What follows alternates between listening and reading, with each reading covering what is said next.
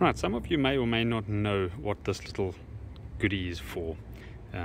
It's basically a low brake pad indicator or a warning indicator. Now this is a brand new brake pad, and you can see there's quite a substantial gap between the top of that little plate there and the pad there. So I'm talking about this area that I'm touching there now.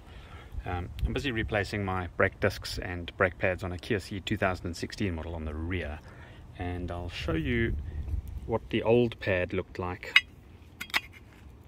So if you have a look now, these are the two pads squeezing against the old disc, and that basically squeezes to slow down as the wheel's turning on the inside there. Now if we have a look more closely, that little metal pin over there is at the moment it's touching, as you can see, it is touching the rotor disc, and that thing's designed in a way to vibrate like crazy and to make a total squealing sound to let you know that your brakes are running really low. So if you have a look over there now, you can see the pad is actually worn down to a level that you can see there, a little shiny bit.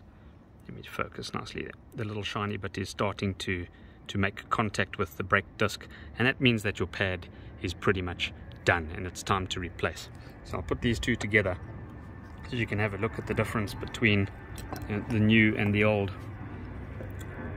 You can see that one is almost in line, and this one over here has got plenty room still to go. So I hope that helps you.